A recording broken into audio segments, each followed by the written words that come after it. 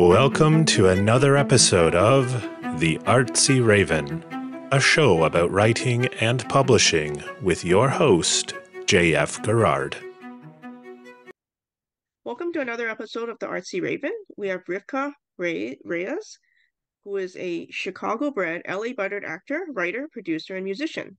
They rose to fame in the 2003 film School of Rock and have been slaying the theater, film, and comedy world ever since. She starred in the Chicago and Los Angeles production of Spamilton, the Off-Broadway parody of Hamilton. They hosted a podcast called Where Are We Now?, in which she interviewed fellow former child stars. Riv's screenwriting debut, Gianna, also stars Riv as both leads and is co-produced by Jack Black. Most recently, they starred in Onyx the Fortuitous and the Talisman of Souls, which premiered at Sundance in 2023. In their free time, they can be found line dancing, powerlifting, and hosting HOWL, a full moon party in Los Angeles. Recently, they starred with Lindsay Hicks, Marsha, Warfield, and Jill Larson in a movie called A Holiday I Do. This movie was made to change the lack of LGBTQ representation as an inclusive Christmas movie. The film was made for everyone. This is not a coming out story, but a story showing that love is love. And 10% of the film supports the Trevor Project, and the film is streaming on Tello Films. So welcome. Thank you. Thank you for having me. What a lovely introduction. Now, I have actually never watched the School of Rock, so can you tell us a little bit about yourself and how you became an actor? Yeah, no worries. I love when I meet people who haven't seen it. So it's rare. So I am an actor, writer, producer, musician, as you said already. School of Rock was my first audition, and it was the first acting I had ever done, and it was great. I mean, the process was, this is of course 20 years ago, and the process was just incredible. Everyone on set was so great to work with, actors and crew included, and we just had an amazing time on set. And I bonded really hard with the other kids that were in the film with me. We're all still very, very close. We have a group text that we've had for many years, and we're just all very supportive of each other's endeavors creatively and personal life achievements and stuff too. And ever since School of Rock, I've been bitten by the bug of acting. I loved being on set when I was in School of Rock, and I was just like, this is what I want to do for the rest of my life. And in college, I majored in acting, and I started doing improv and comedy in Chicago, and moved to LA with the cast of Spamilton. I did a lot of theater, and now cut to today, and A Holiday I Do is out, and it's really special to be a part of something that is just directly aiding the LGBT community, providing more representation for queer women in the rom-com space, because oftentimes the lesbian, is like the side character, best friend of the straight girl, and she doesn't really get that much of a story. So I really love that in Holiday I Do, the two main characters are lesbians who end up falling for each other, and it was special to watch it with my fiance and my mother-in-law. Like we all kind of watched it together, and it was just really sweet, seeing my mother-in-law being like, this is like the first time I've seen a lesbian in a holiday movie. And I was just like, it's, I think, a lot of people. So yeah, it's true. I mean, when I saw the promo for it, I was like, oh, that's interesting. Like, I've never heard of one, but we do have another one called Happiest Season, okay. That came out a couple years ago with Kristen Stewart, and Aubrey Plaza's in it, and Allison Brie, a bunch of people. It's pretty good. I mean, it's on Hulu. I liked Happiest Season. A lot of people have complaints about the fact that it is a story in which one of the women in the couple hasn't come out to her family yet, and there's like a lot of trauma there around the idea of coming out to her family being scary. What is scary? I mean, Yeah. For some yeah, people it is. My yeah. family took it pretty well when I came out. They were kind of like, that makes sense. Like, was kind of Okay. like how they took it. I mean, and granted, I came out in high school by basically my mom being like, oh yeah, prom's coming up. Who are you going with? And I was just like, I said the name of a girl, and she was like, oh, like as friends? And I was just like, no. And they were just like, Hmm. okay, Yeah. well, that's great. And my dad, of course, made a joke being like, well, at least you're not going to get pregnant on prom night. And I was just like, I'm glad that one of your biggest fears is not going to come true. But yeah, I know for some people it's not as easy as it was for me. My parents are really cool and I'm really grateful for them. But yeah, I like that in A Holiday I Do, there's no big like Jane coming out moment. It's never really a conversation that's had in the movie of like Sue and Jane being like, well, I came out and I was kicked out of my house and all of that. None of that really happens in this, which is really nice to see. Yeah, because in the movie storyline, the um the partner, like she's married to a husband and they get divorced, and then you're the wedding planner for the new marriage, and that's how Mm-hmm. you guys meet. Yeah. So there's no, okay, because I was trying to think how would they transition to a different romance, that's not, the straight sex and whatnot. So okay.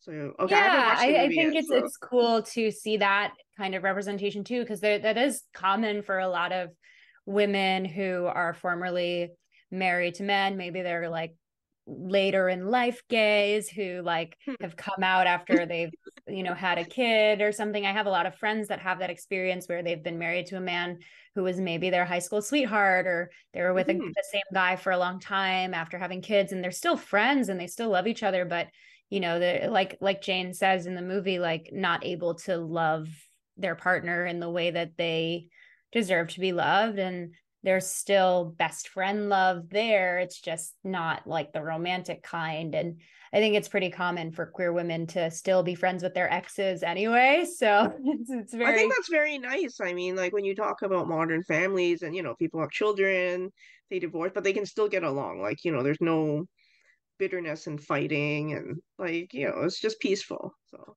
it's a yeah. new way. Yeah. Hmm. And, even in The Holiday I Do, we get to see Heather, who's Mark's fiance, bride to be, have that kind of awkward tension with Jane at the top, but not to spoil anything too much. But over the course of the movie, things get resolved, as most things do in a Hmm. holiday rom-com.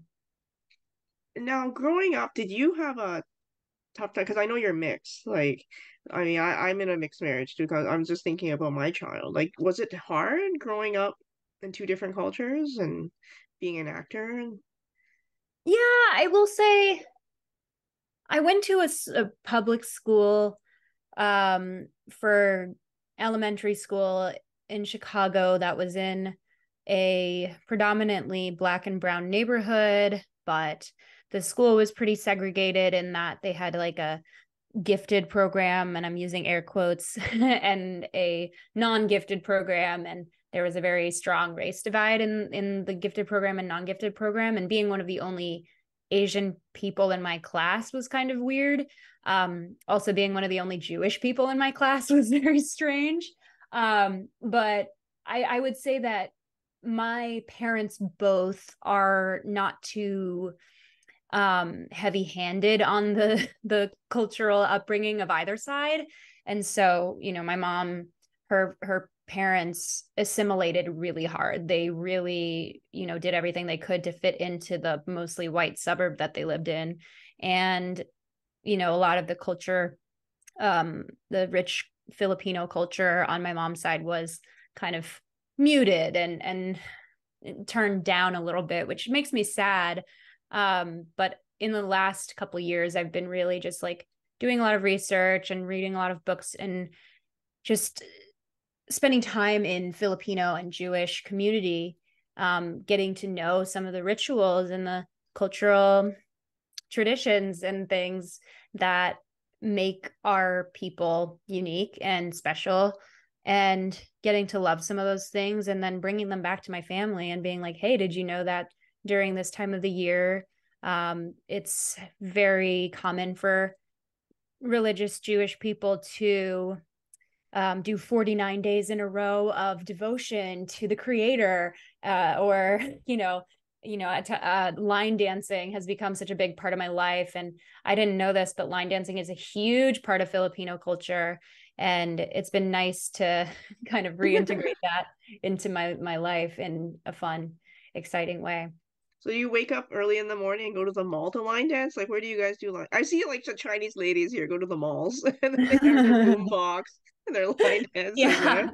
Well, it's funny because I learned the choreography from a bunch of older like Chinese ladies on YouTube, but it's so cute because they do the tutorial. It's a big group of them in this like dance studio, I assume, all wearing little cowboy boots, and they're all doing the dance. And then this one lady teaches it in English, and then she teaches it in Chinese. So that's really sweet. But no, in Los Angeles and San Francisco, there is a queer line dancing movement that is currently taking over the world called Stud Country. And I have a lot of friends that go, and I was seeing all my friends line dancing in these cute little cowboy looking outfits, and I was just like, I want to do that. That sounds fun. And I started going, and now it's like my addiction. Sometimes I go twice a week. It's pretty unhinged, but I really enjoy it. And I'm planning my wedding right now, so there will be line dancing in reception. Yeah. Thank you. Wow. Now, okay, when I admit, when I Google your name, like I found a lot of interviews about how you had some challenges after the School of Rock. Like, what do you think was the biggest challenge you faced, and how did you overcome it since that experience? I think the biggest challenge that I faced and continue to face is the narrative that I spin in my head, that I peaked at a certain age, and that like I only really had that 15 minutes of fame, and then I'll never do anything as cool or as impactful as School of Rock. And even if I die tomorrow and School of Rock is still the biggest credit that I have on IMDb, I'll be happy, because the impact that School of Rock has had has been phenomenal.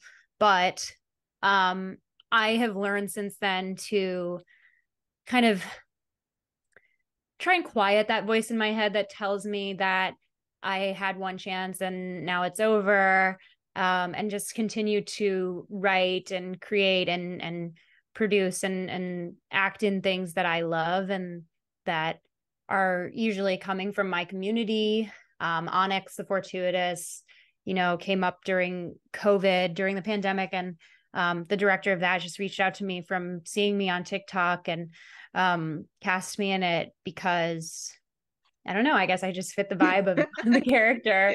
Yeah. And it was so fun to be a part of that project and seeing the kind of cult following that Onyx has, and hopefully seeing the cult following that things like A Holiday I Do or any of my various other projects that I've been working on over the last couple of years have had. I'm happy to continue to create because that is what I love to do. I mean, from the moment I set foot on set on School of Rock, I was just like, yeah, this is cool. This is what I want to do. This is my job now. And it has been ever since. So I think I just need to continue to work on the kind of regulation of my emotions and my thinking around success and the kind of concept of fame. Because I don't want to act because I want to be famous. I want to act because I love acting. You know what I mean? Yeah, definitely. So do you have any advice for people who want to become actors? I would say it's just more fun to do it when you're coming at it from a place of love for the craft rather than for the blue check mark and the millions of followers. Acting is not the most lucrative job until it becomes that way. And while it is not, and when you are still a person who has some semblance of anonymity, cherish those moments, because it is really nice to have a private life. It is really nice to have some autonomy over your life and not feel this pressure of having to look a certain way all the time. And that's the other thing too that I had a lot of struggles with, was my, body dysmorphia and stuff like that. A lot of women and people in the industry just in general come up against that. There was this lie I was telling myself, like, if I get tattoos, I will never work again. And that's simply not true. The tattoos I have, like, I feel give me confidence, and the confidence helps me nail my auditions. So, really, you do have autonomy over how you look and how you style yourself. And the other thing is that I would share casting directors and writers and producers and everyone behind the scenes. They all want you to succeed as an actor. They don't want you to come in and have a terrible audition. They're not out to get you. They're not looking for you to fail. They're rooting for you as much as you're rooting for yourself. And as scary as auditions can be, if you approach them like it's an opportunity to get to do what you love in front of people, that's, I think, a healthier mindset to take with you into the room. Cool. So, okay, you're in a holiday movie. Now, what are you going to be doing for Christmas? Christmas is my second favorite time of year. My first is Halloween. And I have already started my traditions of watching all my favorite holiday movies, including Elf and The Holiday. And last night I watched one that I hadn't seen before called Spirited with Will Ferrell and Ryan Reynolds. And that was pretty cute. It's a musical, but it's kind of based on the Christmas Carol, A Christmas Carol. Muppets Christmas Carol is in the queue.